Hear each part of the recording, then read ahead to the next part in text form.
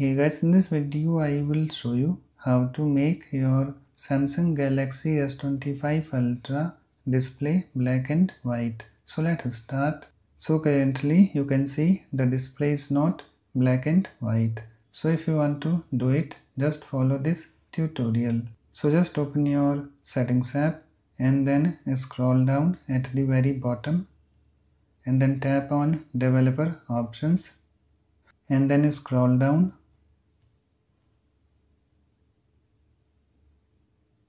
to hardware accelerated rendering, this section, and in this section just scroll down a little bit and you can see here we have simulate color space, this option. So just tap on it and you can see here we have this pop-up simulate color space and we have various options on it. So you have to select monochromacy. So to select it, just tap on it.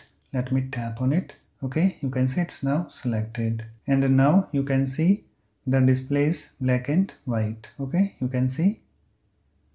So that's it. Please like, comment and subscribe for more videos.